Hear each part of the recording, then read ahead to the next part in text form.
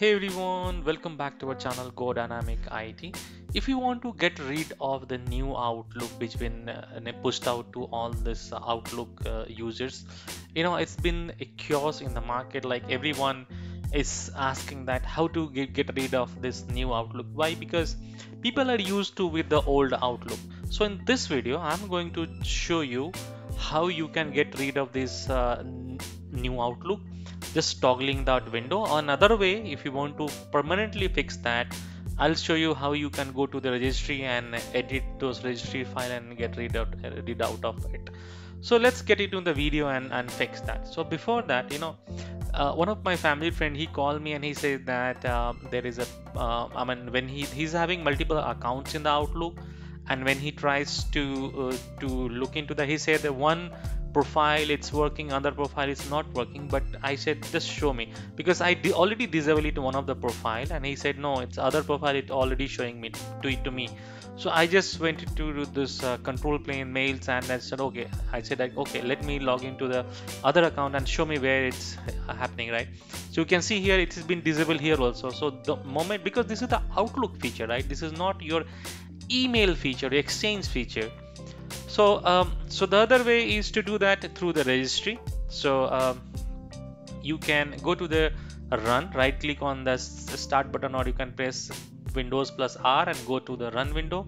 And once you get this registry editor, what you need to do is you need to click on that. You can see this computers is already selected.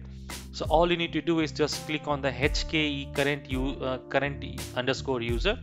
So once you go there in the current user, so you need to select for a software. So you can see I have selected the software here, and inside the software you need to find it out the Microsoft. So these are sorted with the alphabetical numbers, like A starting from ABC and so on and so forth. So just go through that, because it will take some time, because there's lots. If you have more number of applications, there's lots of list in that, right? So you can see here I'm in the Microsoft, and then I need to look for Office. So same thing, you have to start from ABC and go to the Office. So go to the O, and then you find this Office here somewhere, right? So I'm just trying to find where this Office is located. I just found that this is the Office, and you can see I have a version 15 and 16. So don't do that. This is a pretty old system.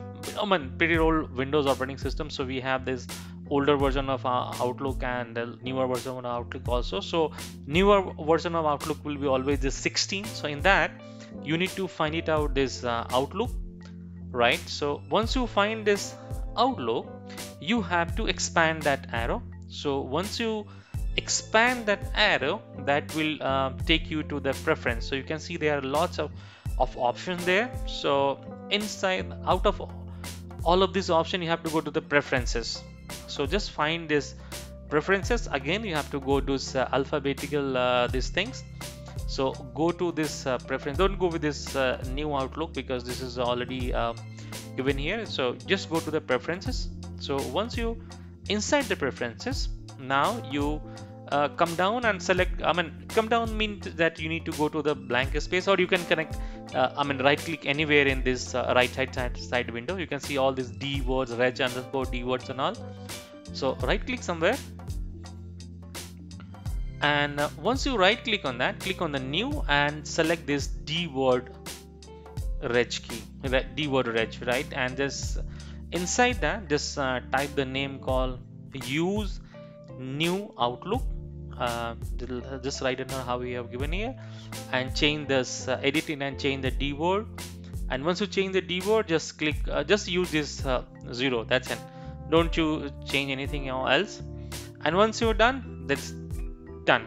Done means done. Both your settings are done. So the first way you toggle out this new Outlook when you open the Outlook, and then the second way is registry, going with the registry. Registry is the permanent solution. So once you edit the registry view, done. So just close this reg editor, and once you close this reg editor, you can go back to your Outlook again and check whether you are getting this option or not, right? So that's it for today's video, guys. See you in the next one. Thank you very much for watching.